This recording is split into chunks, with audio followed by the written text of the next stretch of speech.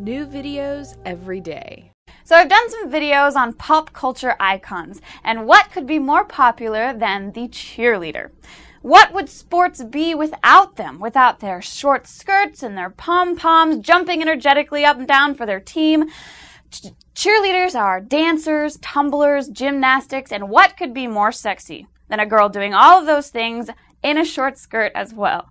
Well, believe it or not, cheerleaders have not always been sexy. The idea of a cheerleader being sexy has only been around for the last 30 years.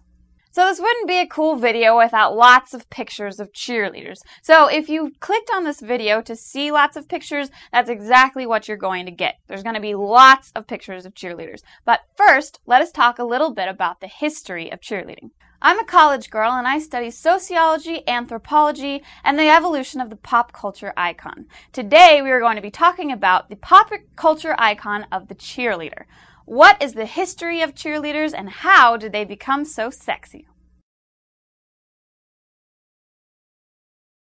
So cheerleading actually goes back to the late 1800s. And believe it or not, it was actually invented by a dude. But there was this football game between Princeton University and the University of Minnesota. And there wasn't any cheerleading, but there were people cheering. And there was this guy, Thomas Pebbles, who organized cheering within the crowd so that they all could cheer together. He came up with this idea, but cheerleading didn't start there. So later on, in 1898, a guy named Johnny Campbell of the University of Minnesota led the first crowd in an organized cheer. So you get the idea of a cheerleader, somebody who leads the crowd in a uniform cheer all together, so that everyone in the crowd is shouting the same thing at the same time. You need a leader in order for that to happen, hence a cheerleader.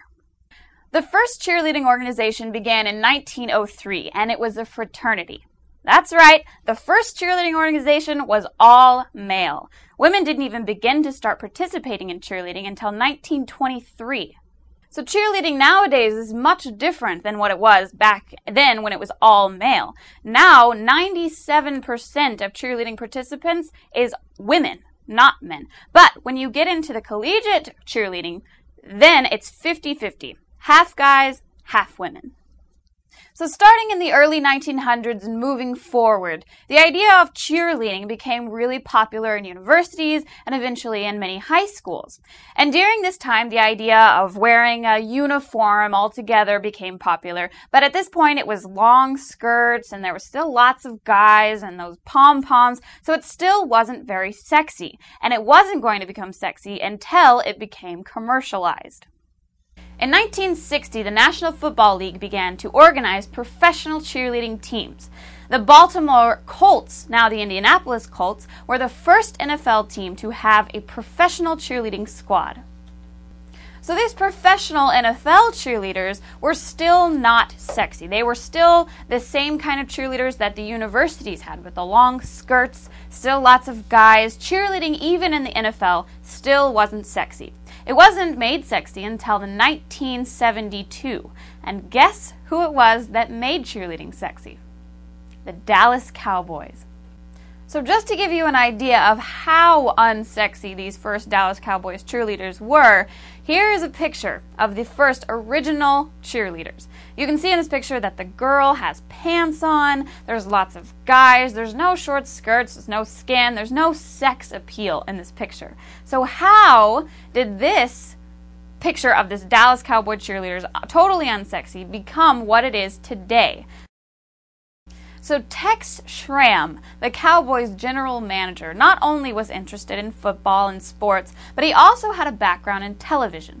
And he knew that sports had not only just become sports, it was also sports entertainment. So he decided to take this idea of cheerleading and expand it, make it better. So what he did is that he hired some models to stand on the sidelines and be cheerleaders for the Cowboys. But that turned out to be a disaster. The cheerleaders were sweating and their makeup was falling off, they were complaining, and Tex just decided this wouldn't work. But what about dancers? So what he did is he hired a lady, Texie Waterman. She was a head dancer at the time, and she held an audition for the Dallas Cowboy Cheerleaders. 60 ladies showed up for this audition, and only 7 were chosen. That summer, they trained in the hot summer heat along with the Dallas Cowboys, and when the 1972-73 NFL season kicked off, they introduced their new, sexy Dallas Cowboy Cheerleaders. So the Dallas Cowboys Cheerleaders became a sexual icon within themselves, and after that, other NFL teams began to do the same thing, and the uniforms got shorter and shorter, more flashy, and college universities actually began to do the same thing. Now, since they were dancers to begin with, dancing became the lead focus. It wasn't about leading the crowd in a cheer, it was more about showmanship, dance routines, and dazzling the crowd. So that's the history of how cheerleaders kind of became sexy. Now, let's talk a little bit about some interesting facts about cheerleaders, and I'll show you some pictures. Cheerleading has become very popular within female athletes in high school. Of the 2.9 million female athletes in the United States, only 3% are cheerleaders, so it's still very exclusive. Another fact, cheerleading is probably the most dangerous activity among high school activities, period. Just to give you an example, of the 3% of the athletes that are cheerleaders, they count for 65% of the most catastrophic, dangerous accidents among high school athletes. So besides the dancing that was influenced by the Dallas Cowboys cheerleaders, there was a greater emphasis on stunts and gymnastics. And to give you an example of this, between the years of 1990 and 2002, the number of cheerleading accidents or injuries doubled. Also, in 2001, there were 25,000 hospital visits due to cheerleading-related accidents. So cheerleading has come a long way from just the crowd cheering, leading them on. It requires a lot of skills. Dancing, gymnastics, coordination, flexibility, all of these things. And there's been a debate whether or not cheerleading could be considered a sport. Now, I think personally that's a little ridiculous because of the amount of skill that is needed to be a successful cheerleader is amazing. And the fact that they're getting hurt and there's so many injuries, it just highlights the fact that it is a difficult and dangerous activity. But is it a sport? What do you think? So you know pompoms, the cheerleading accessory that they use in their cheers? Well, this word pom-pom, it's the word people use in general. We use it in the television and the media. The word, though, is actually pom-pon with an N. This is the word used by professional cheerleaders, coaches, cheerleading equipment manufacturers, pom-pon. But the word pom-pom has just been used incorrectly, mispronounced, and carried out and just accepted as pom-pom instead of pon-pon.